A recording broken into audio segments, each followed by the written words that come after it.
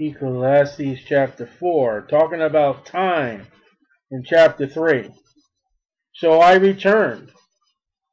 Chapter 2, he went out and got all he wanted, everything he wanted. He had a blank check. Chapter 4, so I returned and considered. So everything I got, everything I wanted. Let me look at the other side of the coin now. I had me everything. Did everything. The oppressions that are done under the sun.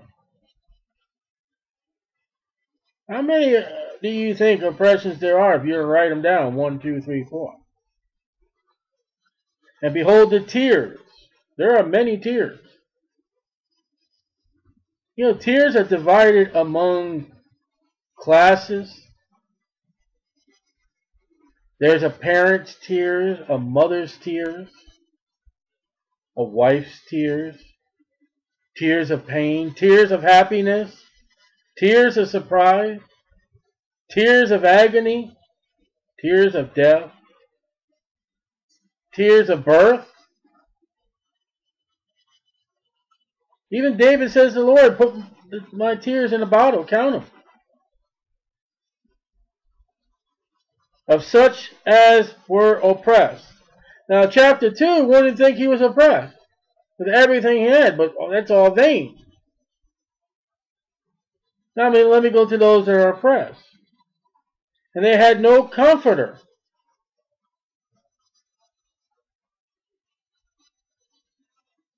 No one to turn to. No Holy Spirit that we have today for those that are saved. They couldn't get medicine. They couldn't get relief. They couldn't get help. They couldn't turn to nobody. Are you in that state today? Or do you have at least the Lord Jesus Christ and the Holy Spirit that He says the comforter that you can turn to? We're in the Old Testament. There was no promise of such comforter. When you were a widow and there were debts, man, they went crying to the men of God, what do I do?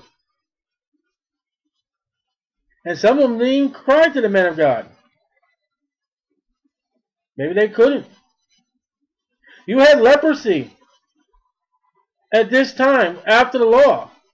You weren't even allowed in the city. You had to be outside the gates. And anytime somebody came up to you, unclean, unclean, don't come near me. Who was a guy that has leprosy were to turn to? Yet but read Jesus. He allowed them to touch him and he touched them.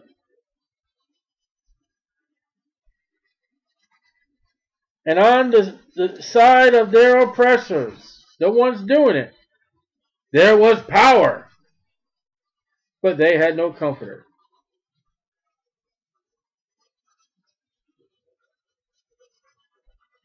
When you're in agony and defeat and you're saved, you thank God that you have the Holy Spirit as your comforter.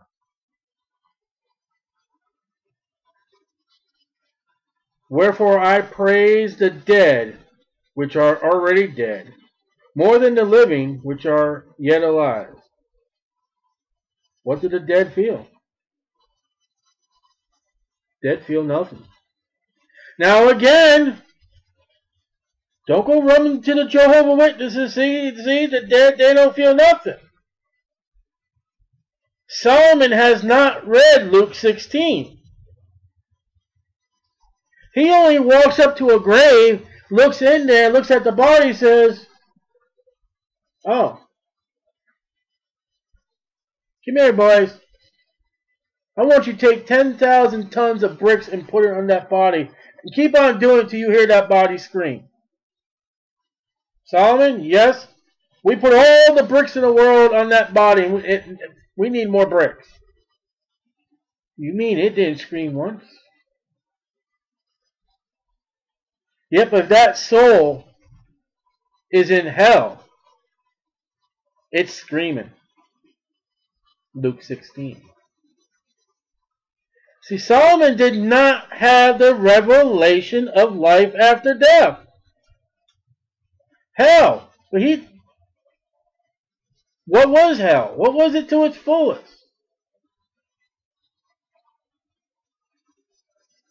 It was a place of where you went, when you were on the opposite side of God.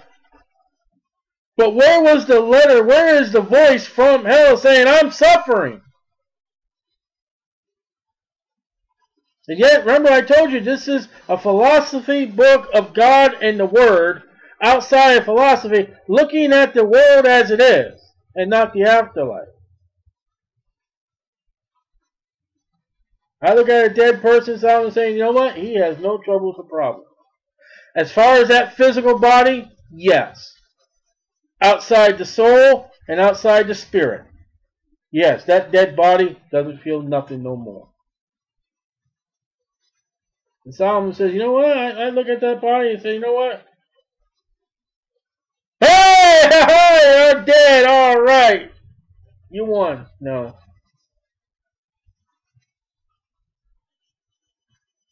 This is a guy who is or will soon have to come home to 1,000 wives. And the monstrosity of all their gods. Now, if you don't think he had a battle, you serve her God better than you serve my God. Well, look at that. That is a half a cubit bigger statue than you built my God.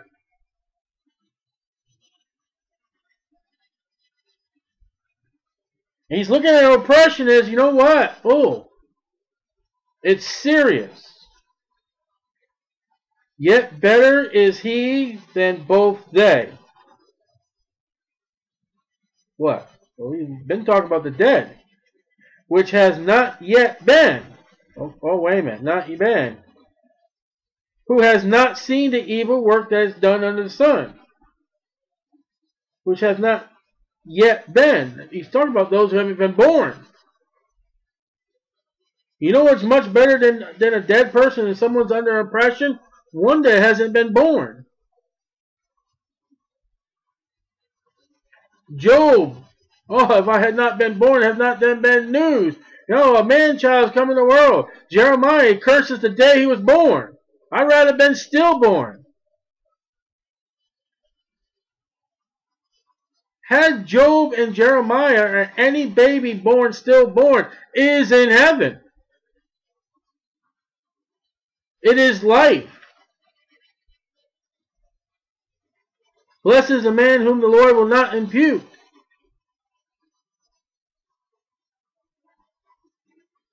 There's no knowledge of sin. There's no rewards. Now, I don't know exactly how a newborn child or a child before age of accountability or a child inside the womb, I don't know exactly how a child will be judged, when, and what rewards, if any. I don't know. But they're in heaven.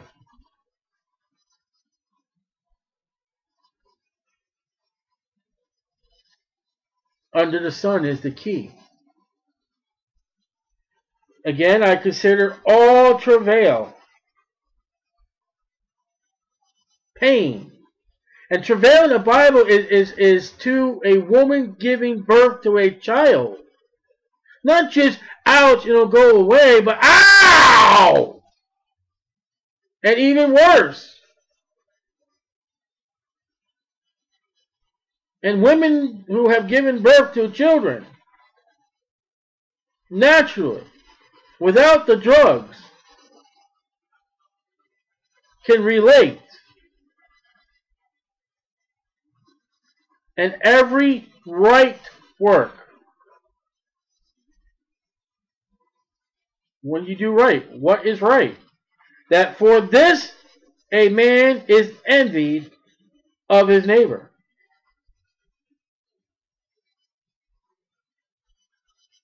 You know why some people pick on you because you're a Christian? You know why some Christians torment you because you're doing what the Bible, because they envy you. And rather join you and God to lift their standards up, they'd rather bring you down or try to bring you down to their standards. You make them look bad. If you're doing or trying to do if you're doing the right work, Solomon says. There are people looking at you if you're doing the right work of what God and Lord Jesus Christ has the will of God for us. According to Solomon, there are people looking at you, probably in the church and probably in your family, saying, wow, wish I could be like them. There have been men of the ministry, men of the work of God that I have read, I have heard, I have been with, and I take that part of it and try to strive to be like. Now I can't be them. And I don't remember, and I can't recall, but somebody got me into the street ministry with signs and all that. I don't remember. But I probably learned that from a man. And I said, you know what? I like that. I'm going to try to do the same thing and see if the Lord will bless it. And the Lord has. I didn't envy, but I took the character. I took the instruction. Now, I could have been in envy and turned it to sin. This is also vanity and vexation of spirit. Envy is a sin. And Solomon wrote about envy. It's the most weighty, almost, you can't get over sin, over anger and wrath. He says wrath is weighty and wrath is like sin, something like that. He says, who can stand before envy? Envy is vexation. Who would know that later on, about 1,000 years later, according to the BC date here, envy will take the priests, the high priests, the Sadducees, and the Pharisees to put Jesus Christ before Pilate. And Pilate says, for envy, I knew you guys delivered them unto me. That's vexation.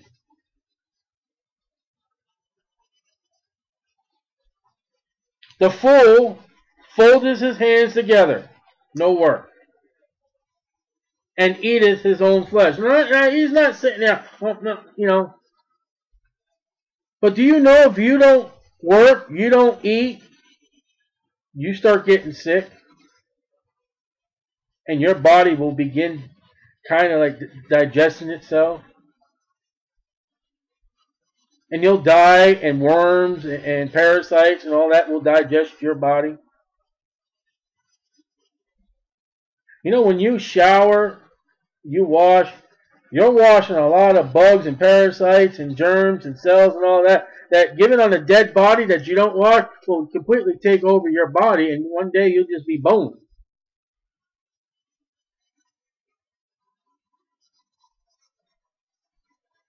And it's amazing how you just threw that in there. Better is a handful with quietness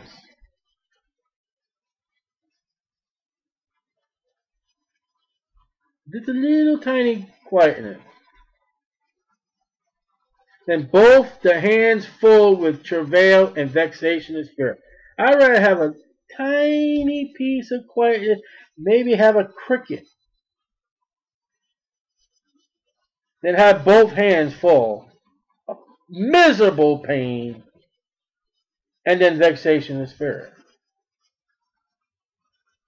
It's not the thing you want to carry.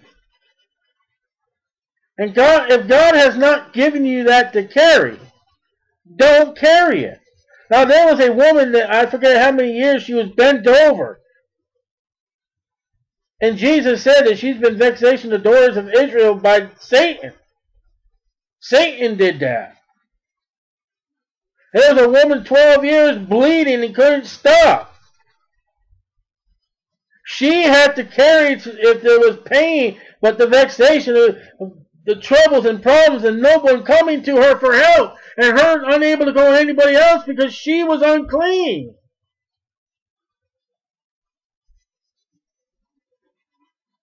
She had to carry that because that was what was given to her. But in our life, in our trials and tribulations, we add more than what God wants us to do. And it's called in the form of worry or anxiety. We will cause ourselves lack of sleep or too much sleep. Instead, peace, which is quietness. Then I returned, and I saw the vanity under the sun. Alright, so we looked at travail.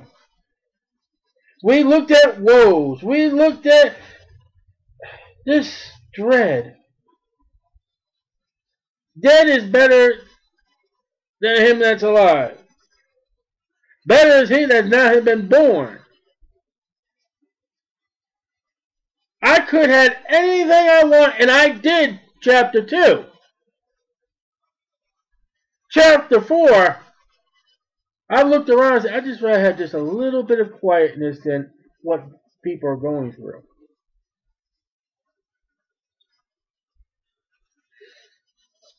New subject, verse 8. There is one alone. Loneliness. He's going to get into loneliness. Self, with no one to support.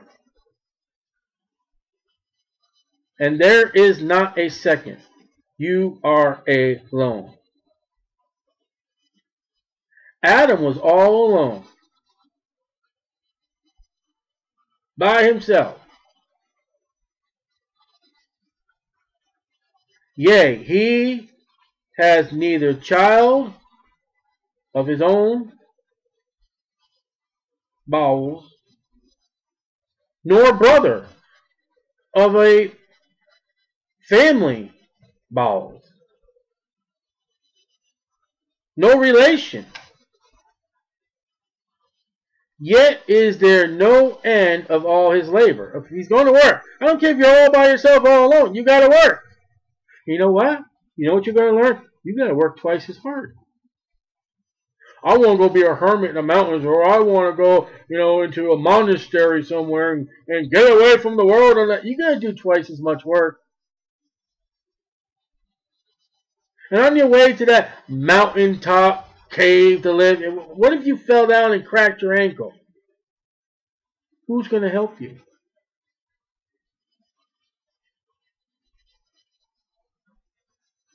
Neither is his eye satisfied with riches. You can have it all. I want more.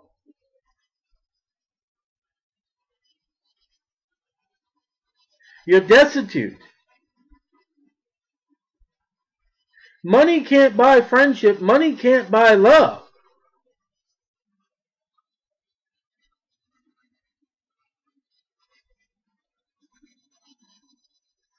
Is his eye satisfied with riches? Neither says he. For whom do I labor?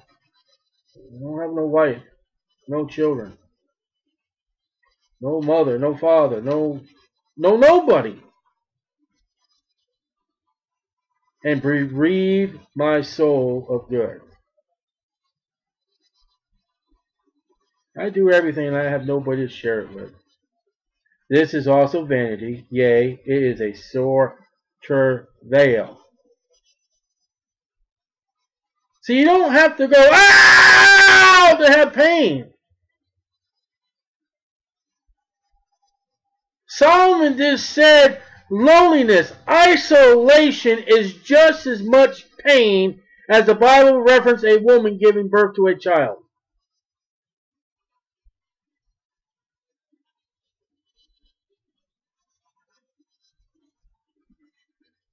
And that's something a Band-Aid can't fix. Ibuprofen won't help that pain.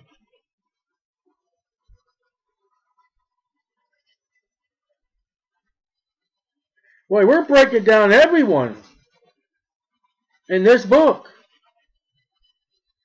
Trying to get my eyeballs back. Hold on. Blurry. 2 are better than 1. God says multiply and reproduce. I got to give you someone to help. I got to give you a help meet, Adam. Noah, go in that ark by yourself with the animals and close the door. No. Take your wife, your sons, and your sons' wives.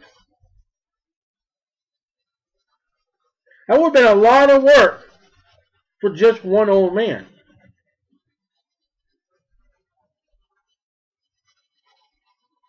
Do you believe that Noah had to work in that ark? You find me anywhere in the Bible where it says God says, okay, take a sleep and go to sleep now. I guarantee those animals were alive, they were well, and they were awake. And needed to be fed.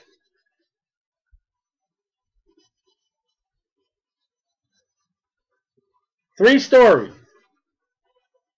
Noah and his wife on one story, one of the boys and their wife on another story, another boy and his wife on another story, and another boy and his wife on the poop deck. Shoveling it. Do you believe that? What do you think? God gave him Pepto-Bismol for the whole trip and not have any? You trying to tell me for over a year those animals didn't go but the bathroom? They would have been dead.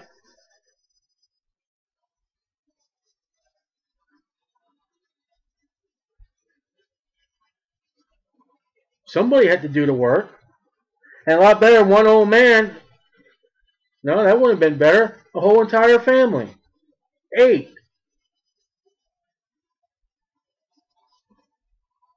2 are better than 1 because they have a good reward for their labor. Now look at that verse. You apply that to a husband and wife that's saved at the judgment seat of Christ. They're gonna share the good reward for their work. If they both labor together. If you got 2 people doing a job, both of them working together, getting along together, that's a good reward, you know. And then, hey, it gets done quicker. For if they fall, the one will lift up his fellow.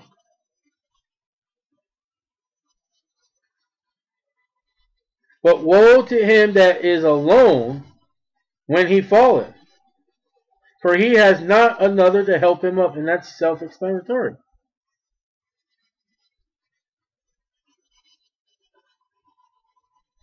You know, there have been people who have been found dead many days until they stinky. 4 days and he stinketh, Lord. Watching the television set. Or the television set watching them. And had there been no odor after death, no one would have ever known.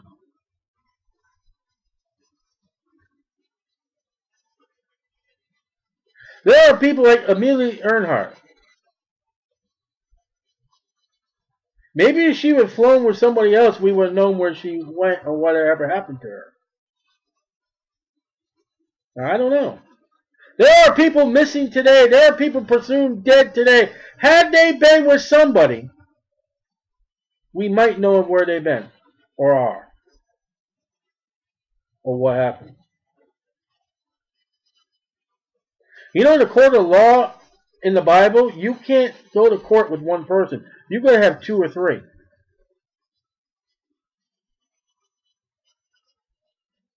The Bible puts people into pairs. A husband and a wife.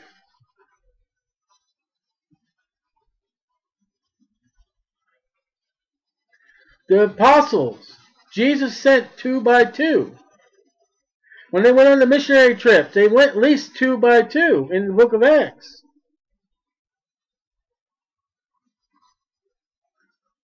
Again, verse 11, if 2 lie together Now let's tell a lie.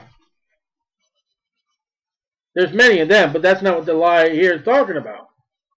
Read the context. You know, you can stop there with a pair. Hey, we two can lie together. You know how many people that got to lie against Jesus Christ as false witnesses? Yeah, but their stories couldn't condemn with each other's. If two lie together, then they have heat. Unless one steals a blanket. That's not the case. Body heat. Solomon in 917 BC, this is what the usher's date is, knew about body heat. When did the scientists figure that out?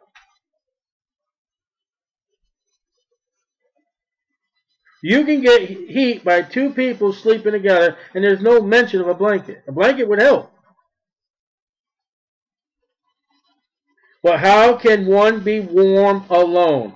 1 Kings 1, verses 1 through 4. When David got old and there was no heat in him, they sought a woman to lie down with him, and they knew not each other.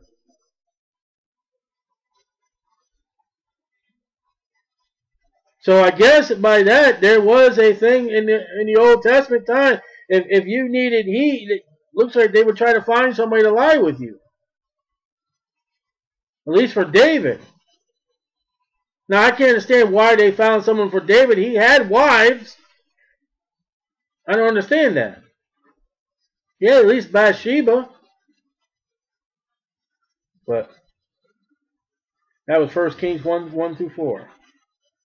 If one prevail against him, two shall withstand him, and a threefold cord is not quickly broken.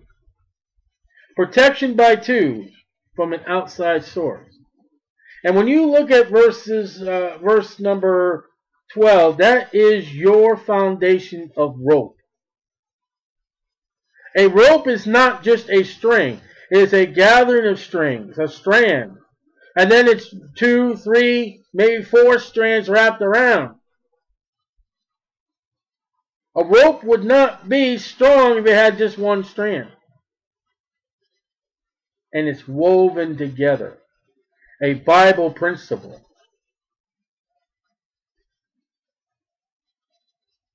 And you're not going to break. The more men you have in an army, the harder you're going to break that army. The more healthy that army is, the harder you're going to break it. Better is a poor. There's a lot of betters. Now we're going to another new subject here. Better is a poor and a wise child. A smart, deprived child of money and than an old and foolish king. One that has authority. What he said, and listen, Solomon has known many kings. And probably many, I don't know, much, a lot, a few, I don't know, have been foolish. King Saul that chased his father was a foolish king. And yet his father came up from a poor shepherd family in Bethlehem, whose sons were in Saul's army. And David had God's wisdom. Saul did not. And look who was where in the end. Saul was probably in hell. David is going to give his throne up to the Lord Jesus Christ. David never lost sheep. Saul lost all the asses. Saul was ready to give up looking for the asses. And his servant said, let's go to the prophet. Saul had no money. The servant said, I'll give mine.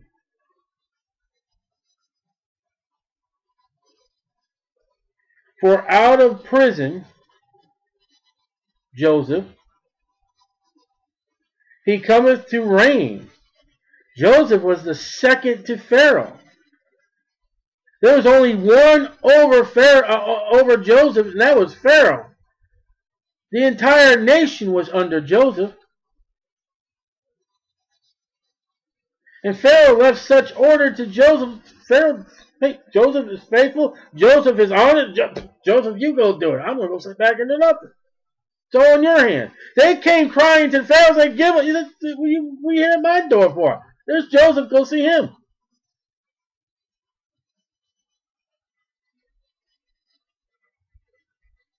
Whereas also he that is born in his kingdom becometh poor. There are people who are born poor. What do you do with it? There are many, many poor individuals that came to America and were in the same worst ghettos and slum houses and filthy streets, and yet became owners of clothing stores, became owners of stores and cleaners and what have you. And there are some, oh, we come from the ghettos and all that. Give us aid, give us. No. That only makes you lazier and poorer. I consider all the living which walk under the sun. Solomon sat at his porch one day and watched everybody that went by. He went down to the well and watched everybody. He went to the market and watched everybody. He watched people. Even of all that have been before them. Those who were that he couldn't watch but are gone. Their parents, their grandparents, their great-grandparents, their great-great-grandparents. They also that come after, their children, their grandchildren, their great-grandchildren. They also that come after shall not rejoice in him. The person that Solomon is looking at. The great-great-great-grandparents never knew that guy. The great-great-great-grandchildren will forget about that guy.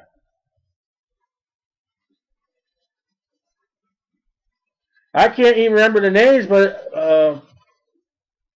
Grandpa Stephen and great-grandpa Stephen, great-grandma Anna came to America through Ellis Island. Now, without going and wasting money and time and effort, I can't tell you who my grandparents are after them. I never met great-grandpa Stephen. I never met great-grandma Anna. They don't know who I am, and I don't know who they are.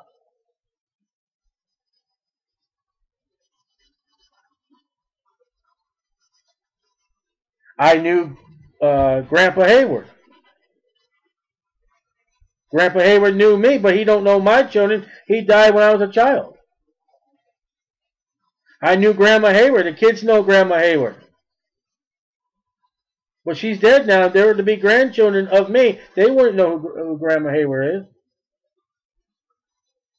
I very foggy remember Grandma Beach, Grandma Hayward's mother. Very faintly. I have more recognition of Grandma Pucas' mother than I do of Grandma Beach. But if you were to go to their mothers, they don't know me and I don't know them. And you can give me a family tree, that ain't going to do nothing for me.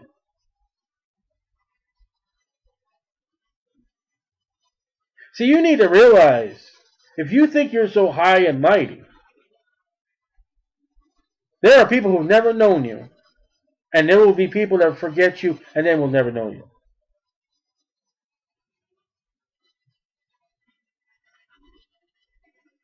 You take the house or the house that I am in right now. There were people in trades that built this house. And maybe some with dedication and care. What are their names? It may never be known. Unless their name is on some form in City Hall. But who was the guy who first put the paint up in these places? Who was he? He might have been a born-again Christian as far as you know, and he may have been a child molester. I don't know, but who is he? What do I care for? He was someone's mama. I mean, he was some mama's boy. Maybe he was someone's dad.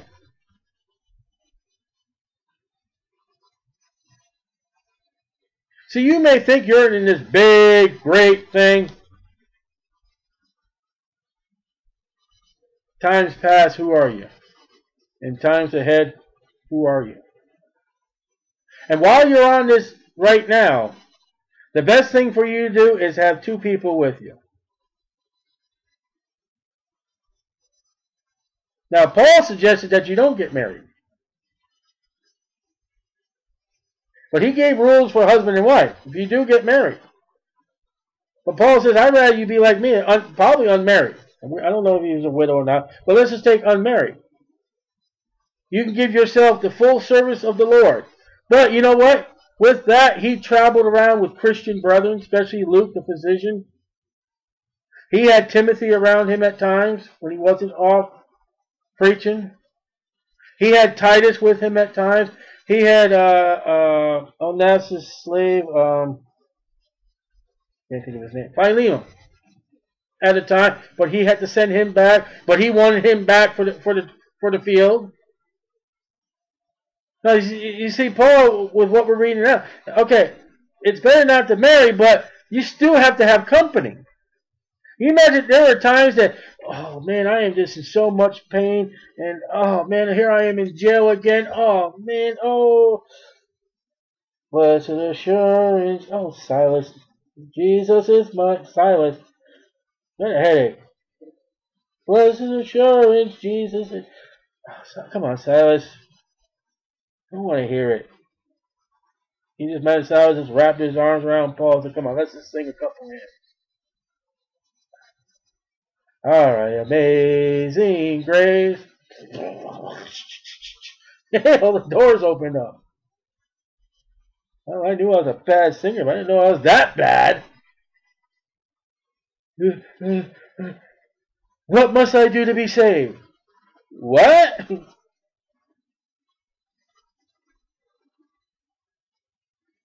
You know, they were cheerful when they sang. You think Paul was cheerful his entire life? With all the perils that he had? They're in jail and they're singing. Two of them are in jail and they're singing. Peter's in jail by himself, and even the Holy Spirit's got to smack him across the face. Get up! He might have been talking or singing with somebody who was with him.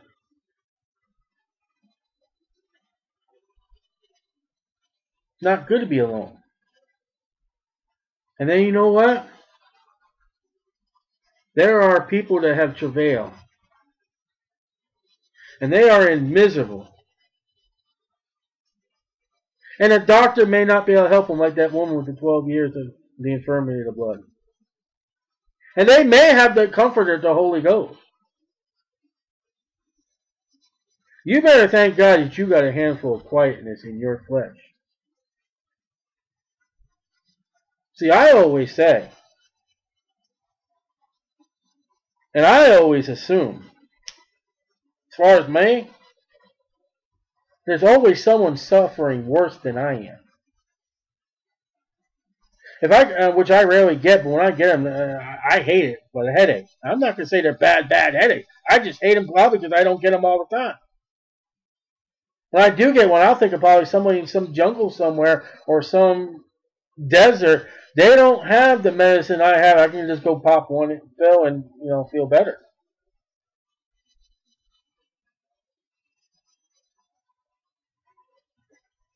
There are people that are in agony of what I have, worse than what I have. And I can only say, you know what, thank God, you know what, it's not as bad as they have it.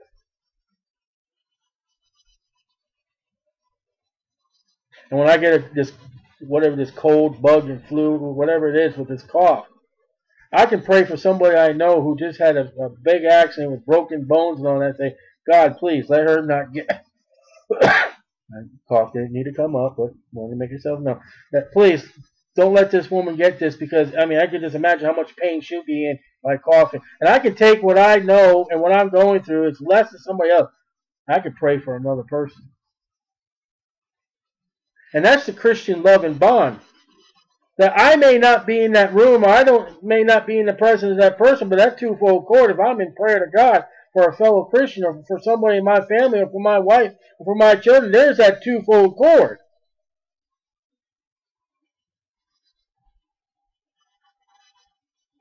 And listen, when you're going through life, work, or whatever it is, and something just happens, and it's like, I can't explain it. You know it's God, and you just gotta wonder, I wonder if my spouse is praying for me right now, or is praying. That twofold cord.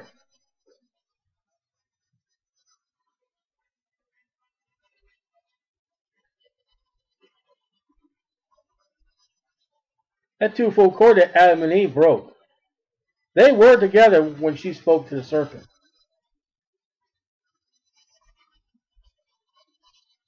See, as a husband and wife, you got to be together with God. You got to be in unity with God. They were not. If they were right with God, both of them, and unity with God, one of them would have called God down. And you trying to tell me God wouldn't come down and change all life? No, she had her way, and Adam had his way.